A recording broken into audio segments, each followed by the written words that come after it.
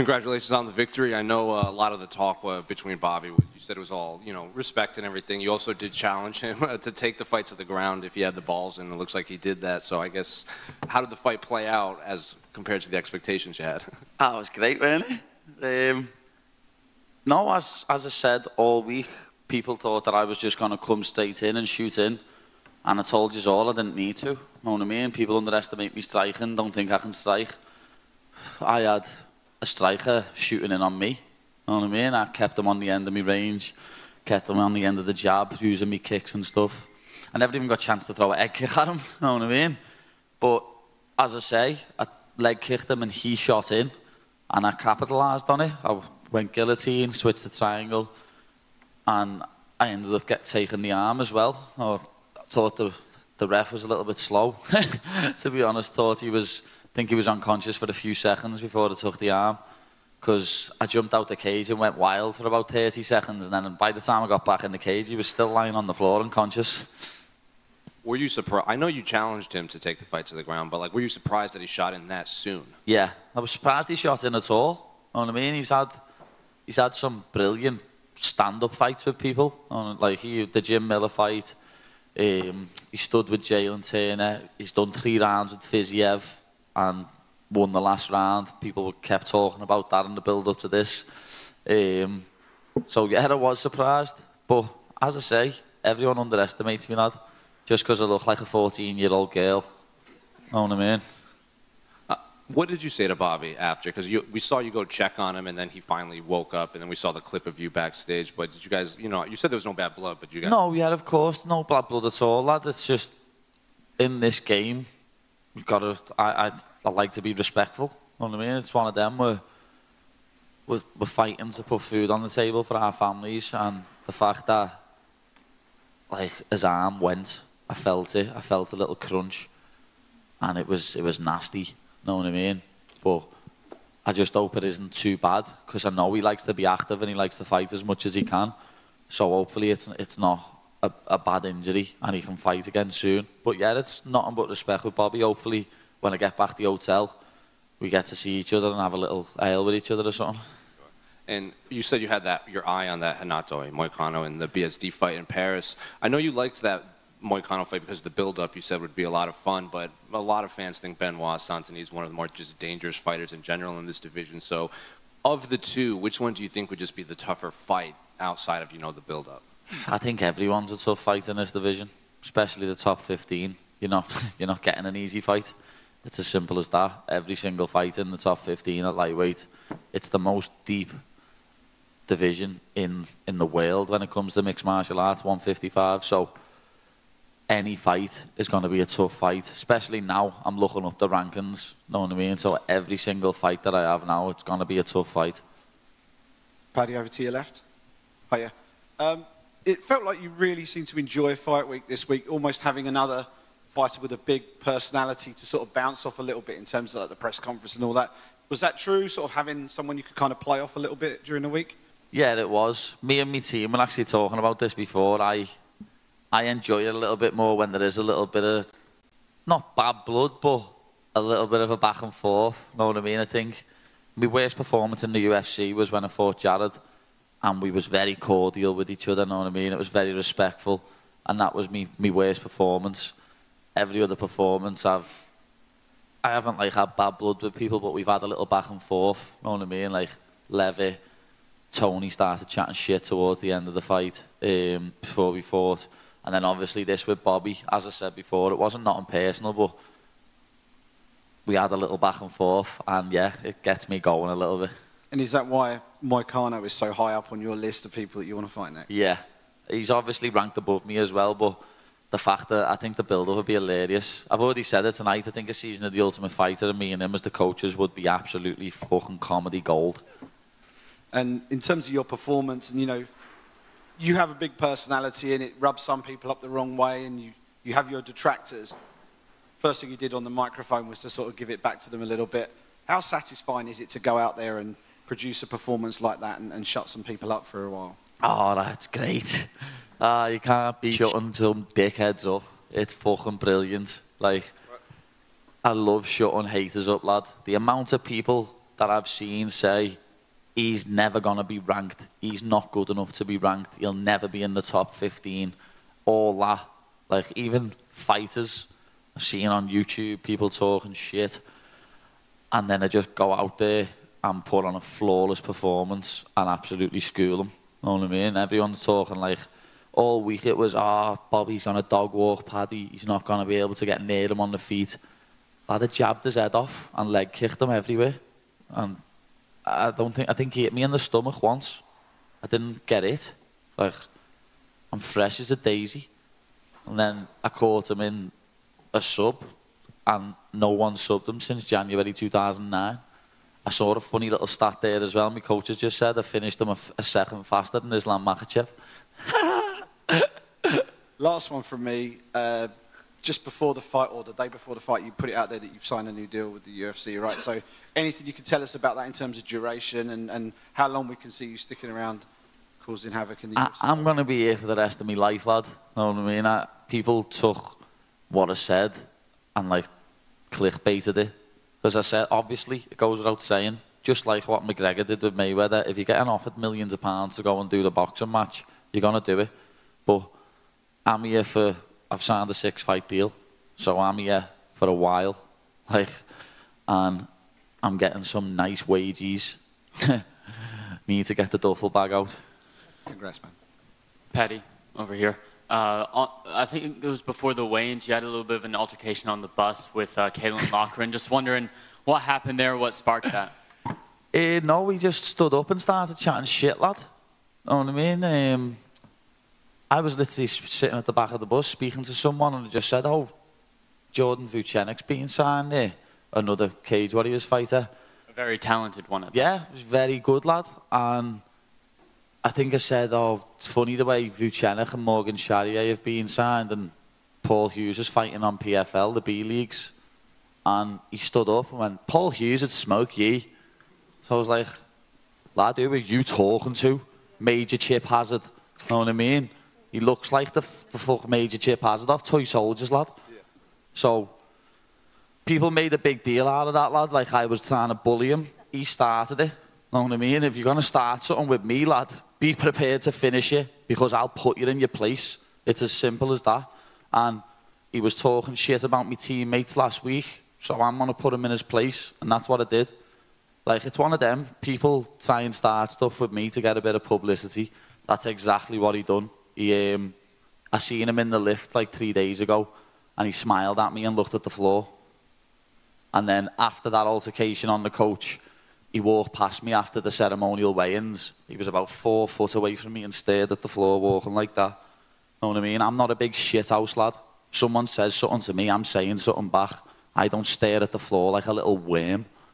And you mentioned your teammates, and I see your shirt, Next Generation MMA. How much does that gym mean to you, and how much do your teammates mean to you? My teammates are like my family, lad. Know what I mean? Blood, sweat and tears together.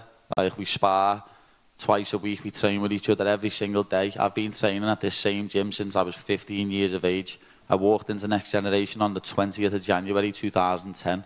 Day what changed my life. I'll never forget it. All my teammates, lad, that are there for me, goes without saying. All my coaches, Paul, Ellis, Adam, all my teammates, like, obviously, you know Molly. You're going to get to know a lot of my teammates, Luke Riley, Nathan Fletcher, Liam Gittins, Adam Cullen, Liam Malloy, all these people. You're going to get to know them, because, believe me, they're going to be getting signed real soon. And one last question from me. This is not to do with fights, but how are you feeling about the upcoming Liverpool season with Arne Slot and everyone? Can't wait, know what I mean? I need to find out if Arnie slots into his MMA, don't I? Because he's Dutch lad and he loved the combat sports. So I need to find out if he's into his MMA and get down the training ground and get with the lads. Especially after seeing Darwin throwing a few 1-2s the other week. Need to get him down the gym, see if he wants to get on some pads. Can we get Arne Slot cage side maybe for your next fight? I hope so. Tell Dana to get on him, lad. I'll do my best. How long have you been thinking about that Chip Hazard line? Don't know. I just come off the top of my head, lad. He does look like Major Chip Hazard, though, doesn't he? He's going to get the Gorgonites. But, yeah, lad, as I say, people tried to make a big thing of that, like I'm bullying a bantamweight. Know what I mean? He started that. He turned round and chirped up to me when, if we wasn't on a coach full of people with security, he wouldn't have said a word because he's a little shitbag. Know what I mean? And I told him yesterday, I said to him, let's see what happens when Jake Hadley punches your head in. And Jake, you done me proud, brother. Love that lad. He absolutely schooled him. And what was he saying to me? Let's see what you do with Bobby then. Let's see what you do. What the fuck did I do with Bobby, lad? I've just put him a kip and snapped his arm. Say something, you little sausage. Paddy, we know how big your star power is continuing to grow year in, year out. Surely we've got to see you main event a card over here next year, right? More than likely, lad, yeah, it probably will. I'm game for anything. I've always said that. Any name what gets sent to me on a contract, I sign it. Because, as I said months ago, I thought that I'd end up fighting Renato Moicano tonight. But when the contract got sent to me with Bobby Green's name on, it got signed. I don't turn fights down, lad. I'm not scared to fight anyone. You spoke about how you had some tough times in the build-up to this fight during camp. How proud are you that each and every time you step in there, you're overcoming battles outside the cage that we're not seeing in there? I always say it, lad, I was born to do this. Like, obviously, everyone has struggles outside the cage. It's just getting through it and getting to the cage. And I was born to do this. Like, obviously, everyone gets a little bit of nerves before they walk out and that.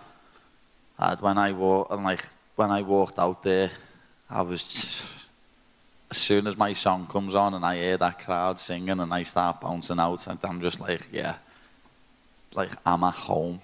This is where I'm meant to be. And then standing in the cage, I'm just stood there, like the nerves go away. And I'm just like, yeah, there's no place like home. You know, you mentioned the talent around you at Next Gen. It's frightening, really, the talent there. Adam Cullen, Luke Riley, Shamrock, all those guys. Do you envision a massive card in Liverpool in the future with all those guys and yourself? Yeah, 100%. Like, we've got so many lads from Liverpool, as you've just mentioned. Shem, Adam, Nathan Fletcher, Liam Gittins, Liam Malloy. And then we've even got lads coming down training from other places now, like George Staines. Know what I mean? We've got so many people that are on our mats training. Lad, we're going to have about 10 people in the UFC in the next few years. Mark my words, we are the best gym in the UK. Final one for me, what did you make of the main and co-main event? I didn't get a chance to watch them, lad, to be honest. I was doing that many interviews. I saw Tom's finish. Tom's the man, know what I mean? Like, he's just finishing people with jabs. Tom is absolutely unbelievable. But I didn't get a chance to watch the main event, and the little few looks I did get of it, it looked like a snooze fest. So we'll see what happens. Don't know if Leon might get an immediate rematch, because it did look like a proper boring fight. Well done on the win. Nice one, fella. So, Paddy, just over here in the back. Hiya. What's happening? Right, so you got the bonus tonight. What are you going to spend it on? Me babies. Ah. Yeah. What are you going to get him? I don't know. We'll get them something very, very nice. I'm going on holiday in a few days. Oh, where are you off to? I'm not saying, because people will case me when I get there. Oh, fair enough, but have a good time. You know that, thank you. Paddy, mate. Just there, mate. All right. Yes, lad. How's it feel, top 15, mate? It's great. It's great. The amount of haters who I've seen saying things, he'll never get top 15, he's not worthy to be top 15, this and that. And then I just go out there and put on a performance like that and absolutely school number 15 and take a ranking. Not like I've just been handed a ranking, I've just took a ranking. It's great, you know what I mean? It's vindication. Dana said your star power is like massive now, obviously. Could we see you fight again by the end of the year? Maybe slot into something, or are you gonna? What's the crack? I don't know. We'll see what happens. Like, I've got nothing planned. As I say, I'm going on holiday. I could be filming another television program, something different to what me and Molly done. So I don't know if that'll take a little month out or something, but we'll see. You know what I mean? I know it's going to be a pay-per-view. What do you want me to fight on? I'd love to fight in like Abu Dhabi or Saudi Arabia. Them tax-free cards would be good for me. Fighting in America, lad, and getting 30% withholding tax hurts the pocket. But yeah, we'll see what happens. Well done, mate. Nice one, fella. Paddy, just a quick one on fighting in Liverpool. Obviously, with what used to be called the Echo, Yeah. with the changing in the branding, I think my understanding is that they're not letting combat sports events happen in there. How frustrating is that for you that it isn't an option at the moment for the UFC to come back and put a card on in there and put yourself on the top of the card in your hometown? The Echo's too small. What's the Echo? 15,000, something like that. The Echo's far too small for me. I could sell Anfield out. Never mind the Echo. The Echo's chumps change now. So that's the big push. Try and get that dream shot. I'd love to do Anfield. Know what I mean? It's already like 60,000. Imagine with seats on the pitch. It'd go off.